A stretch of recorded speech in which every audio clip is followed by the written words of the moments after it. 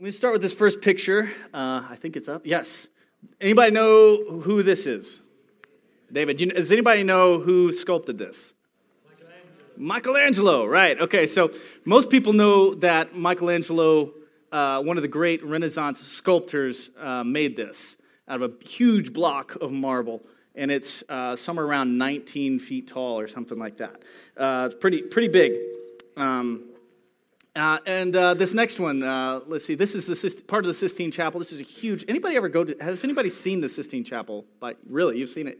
It's pretty big, right? It's huge, right? And so this is like the centerpiece, and we all kind of know this picture, throughout history. It's become one of the iconic pictures, one of the greatest artists has ever made, ever. And so Michelangelo is known by his masterpieces. In fact, I would say we wouldn't even know who Michelangelo was if we didn't have his art to look at. Amen? And so the goal of every artist, do we have any artists? Anybody paint? Anybody sculpt or anything? Anybody? Yeah, a few? Yeah, okay, cool, very good. The goal of every artist is to have a masterpiece, is to have something that he's known by. After he dies, long after he's dead, like people will know his name for centuries because of the masterpiece that he's made. And without these masterpieces, we wouldn't know who these people are. But here's the deal. This type of, let's go back to the first picture. This type of sculpture wasn't the first of its kind. Years before Michelangelo, another Ninja Turtle named Donatello created another statue of David. Let's go ahead and put that one up there. And this is the statue. This is more of a bronze of David, more as a young man. I didn't want to show the whole thing of either one of them for obvious reasons. Didn't feel like it would be good to do in church. So I just kind of took the top half of their body. But on this one, he's standing on Goliath's head after it's been severed with Goliath's own sword. How cool is that? And Donatello created this one, and he was before Michelangelo. And what's interesting about this is that they're enough different that you can tell that they were made by different people, but they're enough alike that you can tell that one of them trained the other one. Here's the only problem. Donatello died 9 years before Michelangelo was ever born, so this is impossible. So there's no way that Donatello could have trained Michelangelo in the old Renaissance art. Has anybody ever heard of the name Bertoldo Giovanni? Anybody? We got one guy. All right. This is some of Giovanni's work. This is a coin that he made.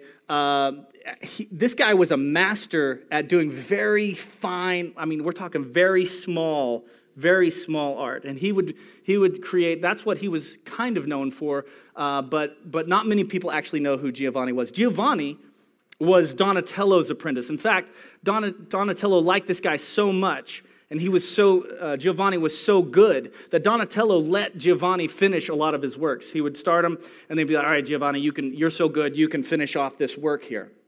And so he had let Giovanni finish a lot of his work. But Giovanni really didn't like doing sculptures as much as he liked doing these coins. And that was really his thing. But here's the thing, he would never be known by that. Only obscure artists and people who understand a lot about Renaissance art would know his name or even recognize this piece of work. He wasn't really known by his masterpieces. These are called relief carvings, medallists, that kind of thing. But see, Giovanni, here's the thing about Giovanni. Giovanni took this young boy under his wing named Michelangelo. Now you're seeing it. And he poured all of this wisdom, all of his artistic wisdom, all of his knowledge, all that he had ever had from Donatello, he took and he passed it on to Michelangelo. He poured everything he had into that boy. He was with him all the time and showed him all the ways. So much so that when Michelangelo would create his masterpiece of David, artists around the world to this day would say he must have been trained by Donatello, even though Donatello had died 9 years before Michelangelo was even born. Giovanni wouldn't be known by his works of art. He had no real masterpiece to speak of that the world would know his name by. On the other hand, one might say that Michelangelo was his masterpiece.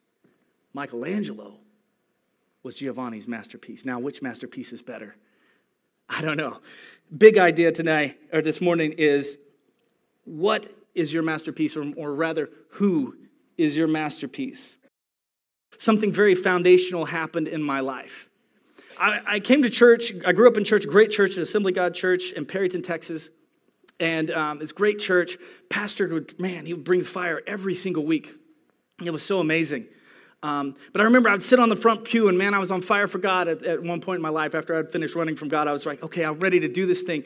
And it was like, there's a lot of really great theories going out, but like, I didn't know exactly how to follow Christ. I didn't know exactly how to stop sinning or what I was supposed to do, or I kind of knew, but it was more of an instruction kind of thing. And it's like, go and win the world to Christ. And I'm like, yay, how? But I didn't know. I would just get up and go, okay, I'll go try to save the world. I didn't know what I was doing. And so the pastor asked me to come preach. I had no idea that I was going to become a preacher. And I'm like, okay, I'll preach. And so I tried to get out of it, but I ended up preaching my first sermon. And it was the day that my girlfriend had broken up with me, that I was to preach a sermon on strength, which is really interesting, that my strength is made perfect, or his strength is made perfect in our weakness. And I was like, oh, God, this is some big joke. And I preached this sermon. It was broken. It was messed up, but something came alive in me that day when I preached. And the next week, this older man in the congregation walked up to me and handed me this tape, this John Maxwell tape, and said, man, there's this kid on here at the end of this teaching. This guy is talking about this kid, and this kid reminds me of you. And he's like, man, I was so blown away by your sermon. It was so great. I'm so glad that this young man, you're a young man and you're serving God and you're doing things for the Lord. And man, I just applaud you. Here's this tape. I want you to listen to it and see what you think. Man, I went right home. I popped it in there. I don't remember what the teaching was about, but I remember how I felt. That there was an older man in the congregation that had nothing to do with me, but took time to have something to do with me. Over time, this man would ask me how things were going in life, and he would make his way to me across the room every time we'd have church, and he would shake my hand, and then he would start taking me out to Cokes, and we would drink Coke, and we would talk about life, and we would talk about Jesus, and we would talk about leadership, and I would ask him questions, and he would listen to my stories, and it was always so encouraging. And it was just, he would teach me how to lead my friends to Christ. I actually began to mentor my friends around me because this man took time to pour into my life.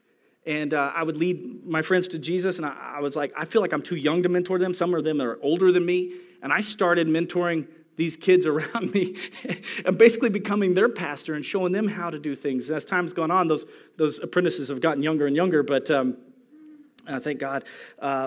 He would show me and he would believe in me and created me into the man I believe that I am today because of it. And one day, him and two other guys in our congregation had a rite of passage for us.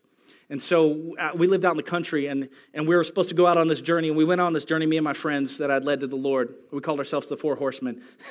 And we went out, and down in this creek bed was my Royal Ranger leader. And Royal Rangers, for those of you guys who know Assembly of God, is kind of like Boy Scouts for the Assembly of God.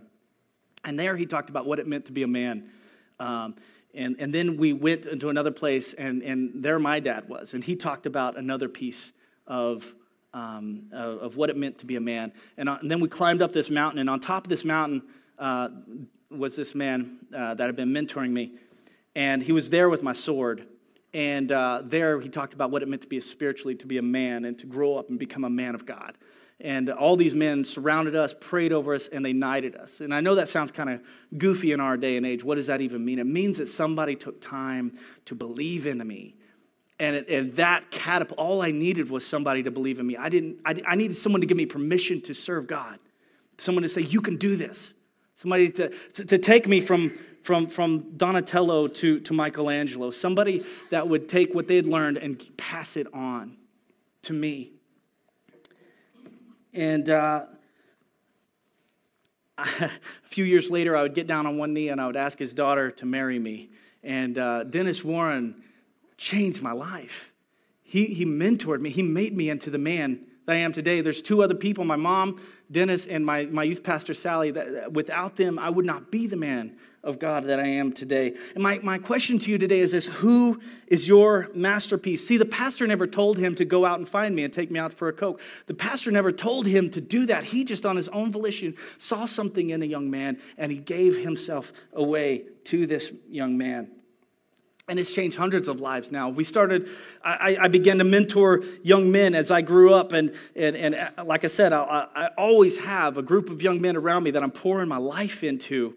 And if you were to ask me what my ministry is about, you might say, yeah, there's 150 people that meet at our worship service on Tuesday night. But I would tell you the most important time of my week is Friday from 2 to 5 in the coffee shop, where I'm sitting there with a group of about 5 or 6 guys. Some of them are sitting here today, and I'm giving my life to them. I'm pouring everything I've got out to them. That is the most important thing I can do in my ministry. And I would say it's the most important thing you can do in your ministry as well. Yes, you all have ministries. You are all mentors. You all know so much, and you don't know everything, and I didn't either.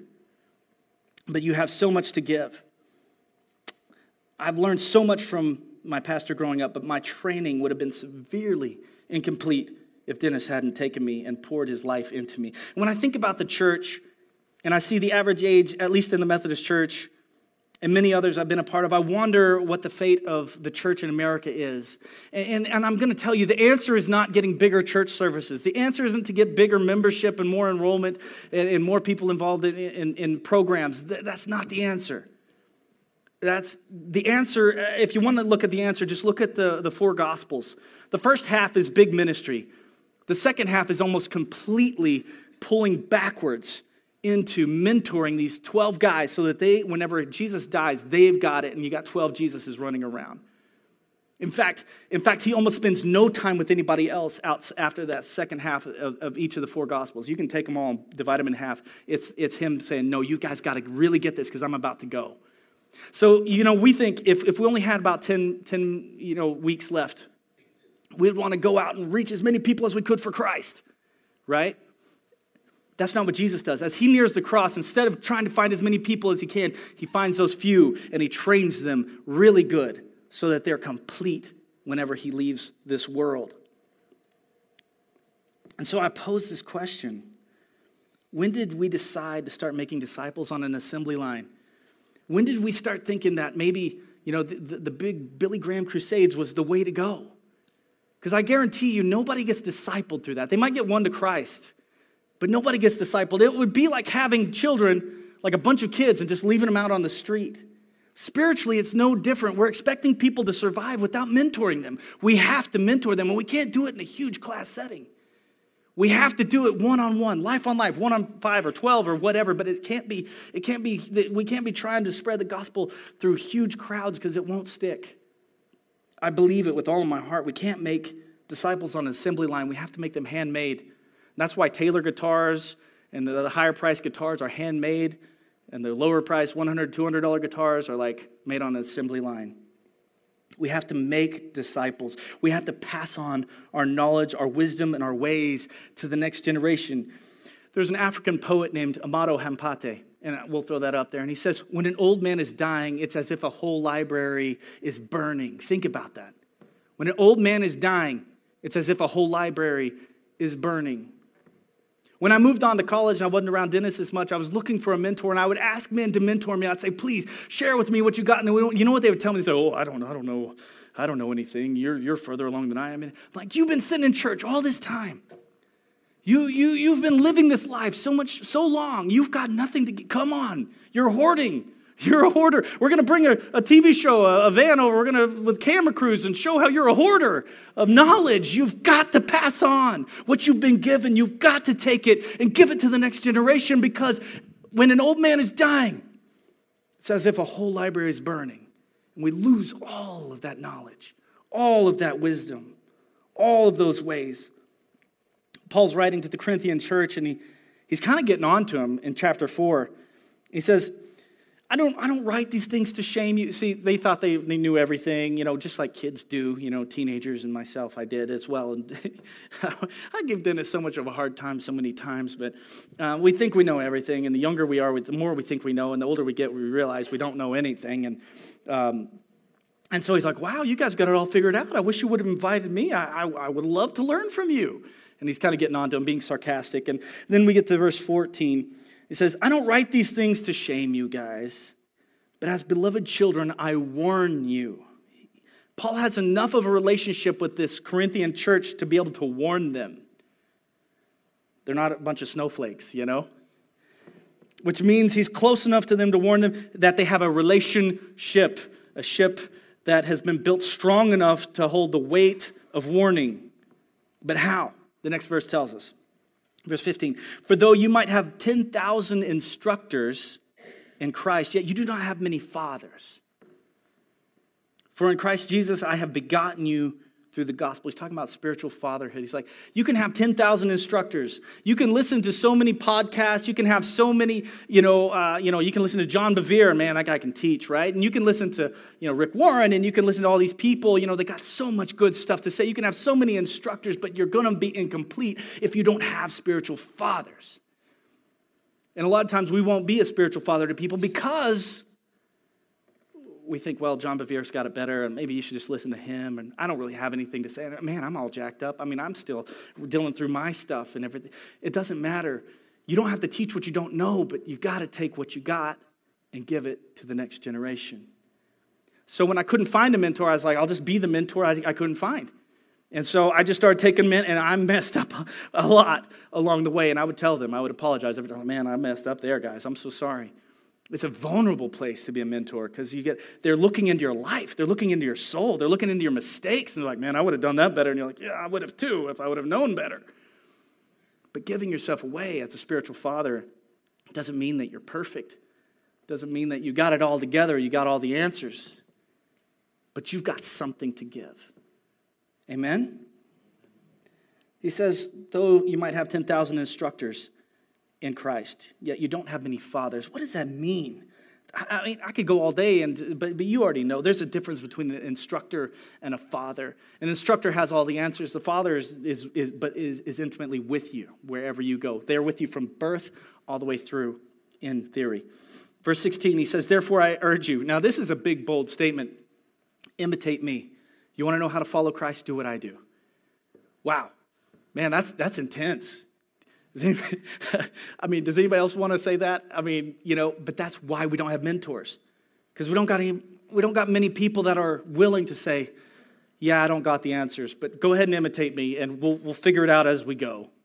We want to have it all perfect and look real shiny and everything look good. But he says, go ahead and imitate me. And Paul even he did some stuff. He got upset and all kinds of things that he didn't do everything perfect, but he says, imitate me. You want to know how to live this life for Christ? Follow me. Do what I do. You want to know how to make a Donatello? Follow me.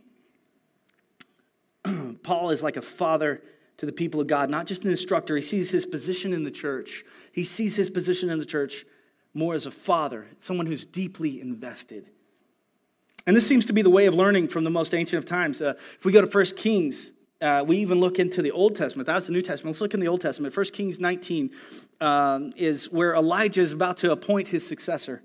And God says, you're getting older. It's time for you to pass the torch on to the next generation. And he says, then Elijah passed by Elisha, and he threw his mantle on him.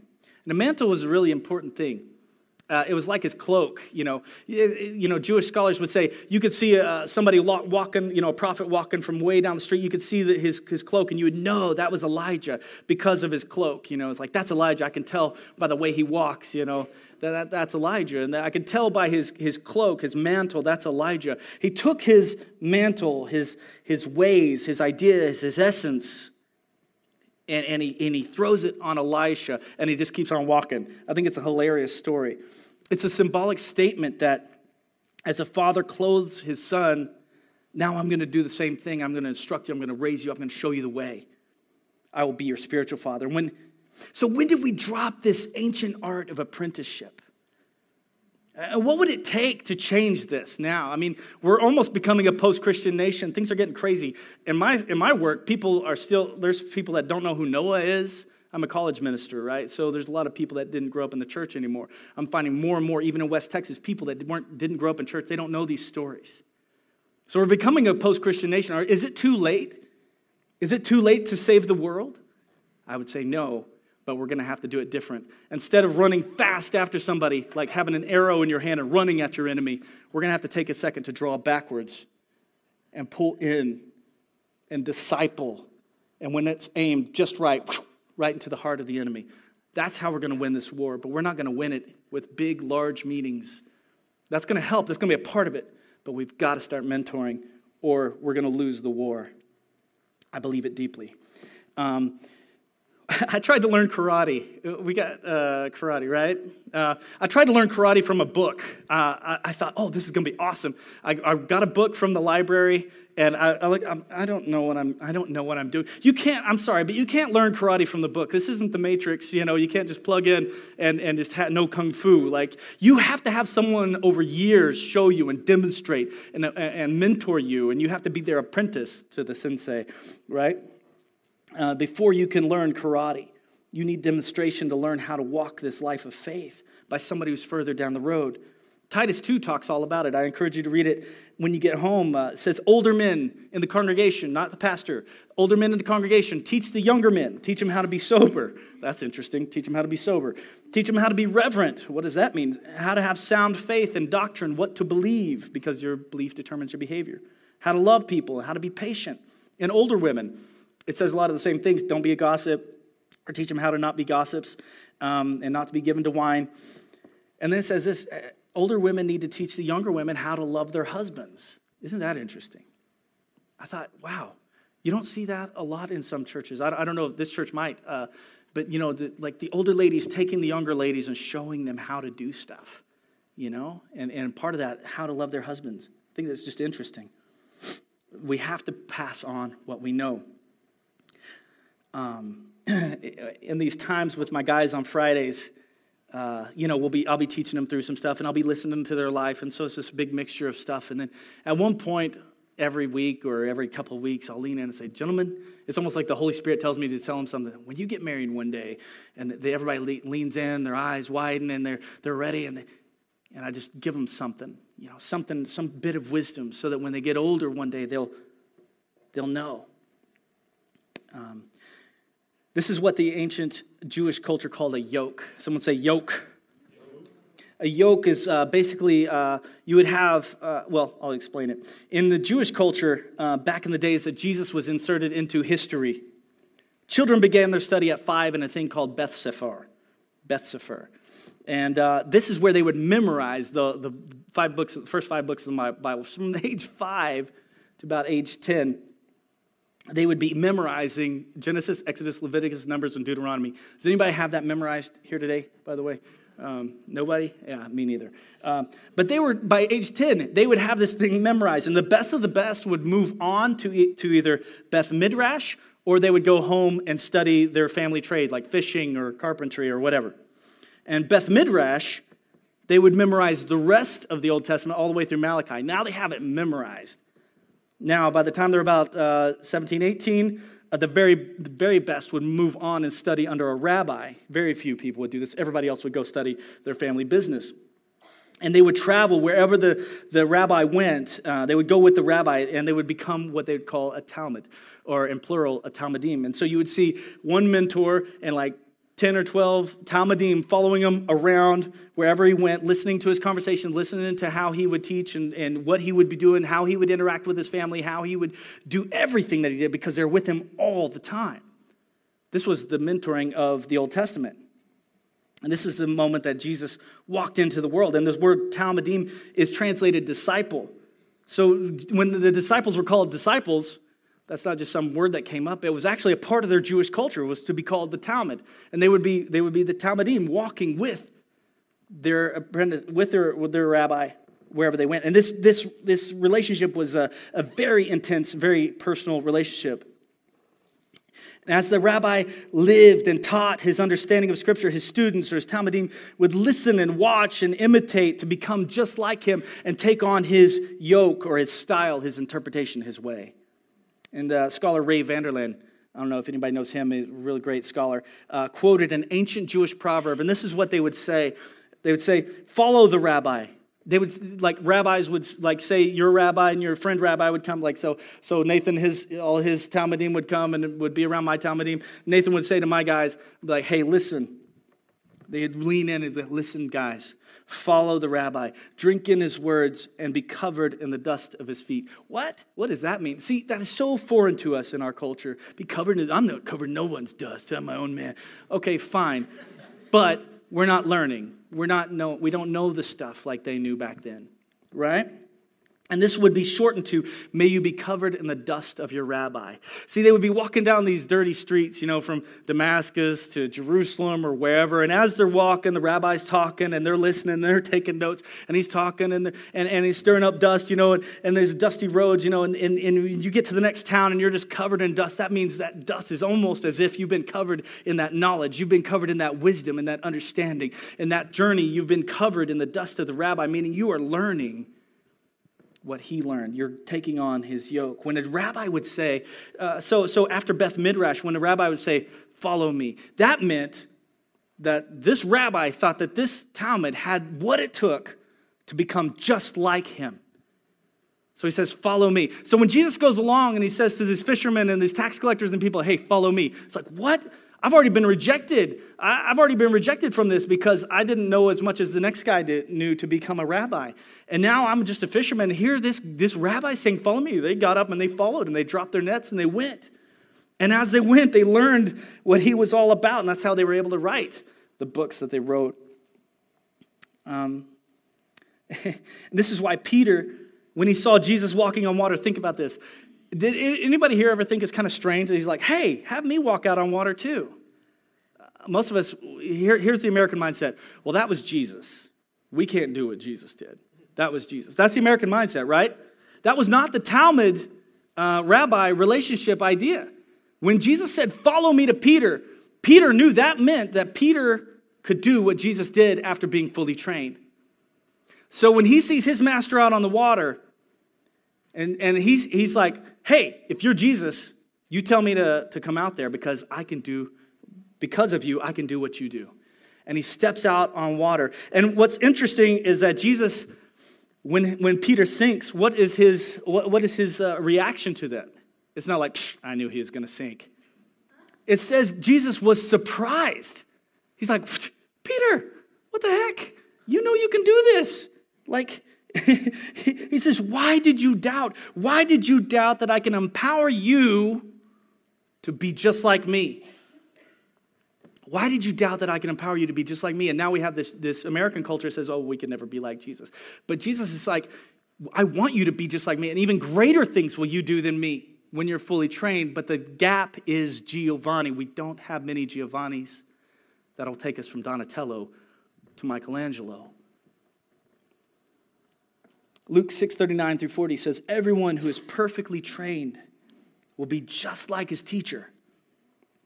John 13:15, for I have given you an example, a tupos, an example that you should do as I have done to you, meaning I trained you, now you go and train somebody else, and that baton goes down to us. Worship team, you can come. So now time passes, and Elijah is mentoring Elisha for a while now. And it's about time for Elijah, the mentor, to go on to heaven. 2 Kings 2:2 says, then Elijah said to Elisha, hey, I want you to stay here, please, for the Lord has sent me on to Bethel.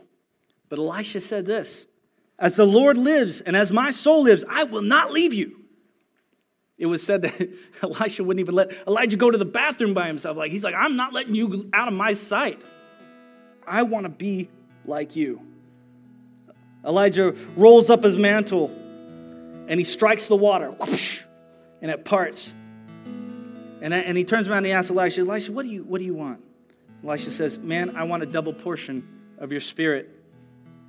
And as they're walking, out of nowhere, this chariot of fire comes and he picks up Elijah, and Elijah goes up into heaven. And as he's going up into heaven, as he's almost out of sight, he drops his mantle down to Elisha. And Elisha now stands alone, holding this symbol of who his mentor was in his hands. And he walks back to the same river that his mentor walked up to and was able to divide.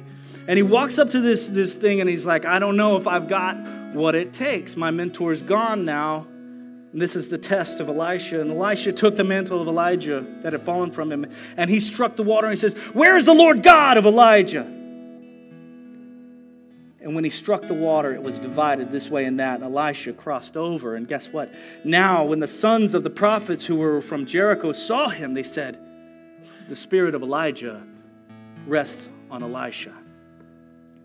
And I wonder if Elisha was Elijah's masterpiece. So we look at all the miracles that Elijah was able to do, and we think, wow, that's cool.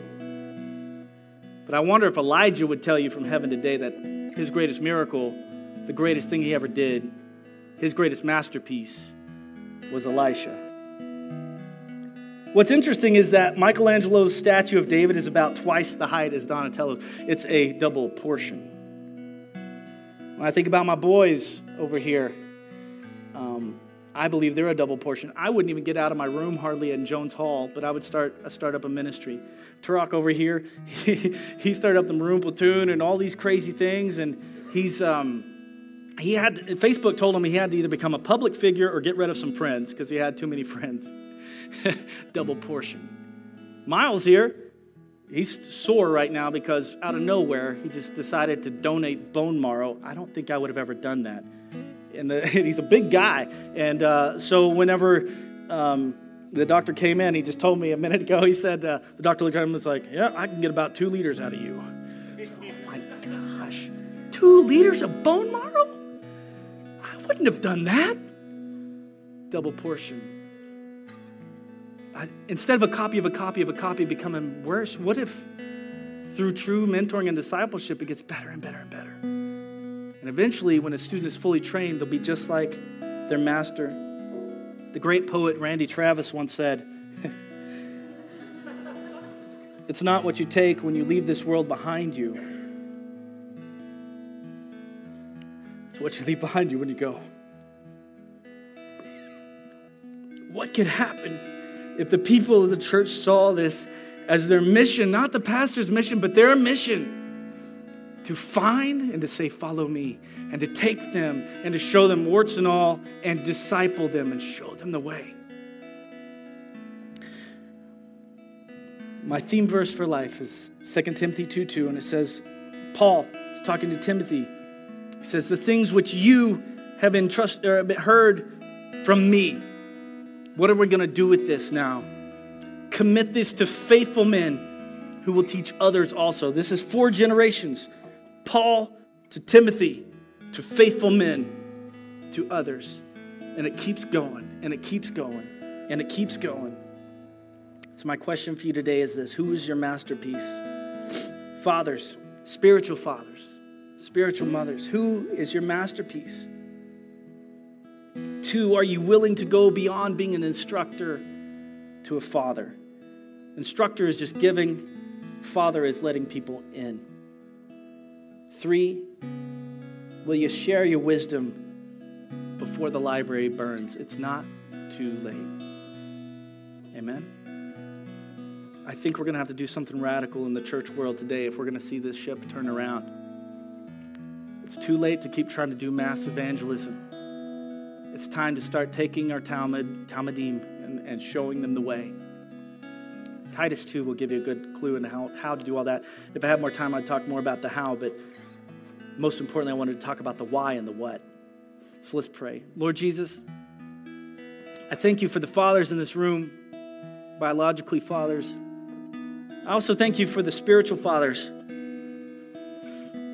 who've raised up young men and young women over time. God, I pray that the things that our mentors have shown us, that we would take to faithful men who would then be able to teach others also. And that we would become fathers, not just instructors. In the mighty name of Jesus. Amen. Let's stand.